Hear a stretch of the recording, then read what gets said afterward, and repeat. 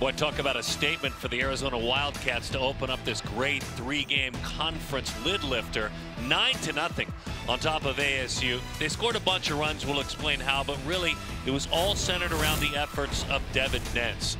She kind of had a bend but don't break because she only had a clean first and a clean fifth. There were base runners on, but opposing hitters, meaning ASU hitters, were just 1 of 12 with runners on base.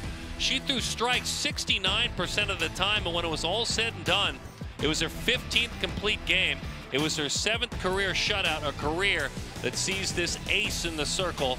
26 wins and 11 losses. She was incredible. Now, for a team, and you can see all those runs, that leads in on-base percentage in the conference, 453, they did it again. They reached 16 times. It was 10 hits.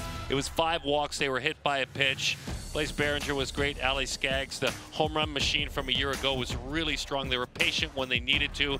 Mac Osborne picks up the loss. Makenna Harper, number 55 on that jersey, the left fielder, was outstanding for ASU, but it was a dominating effort tonight for the Arizona Wildcats. Game 2 Saturday, we'll have it for you.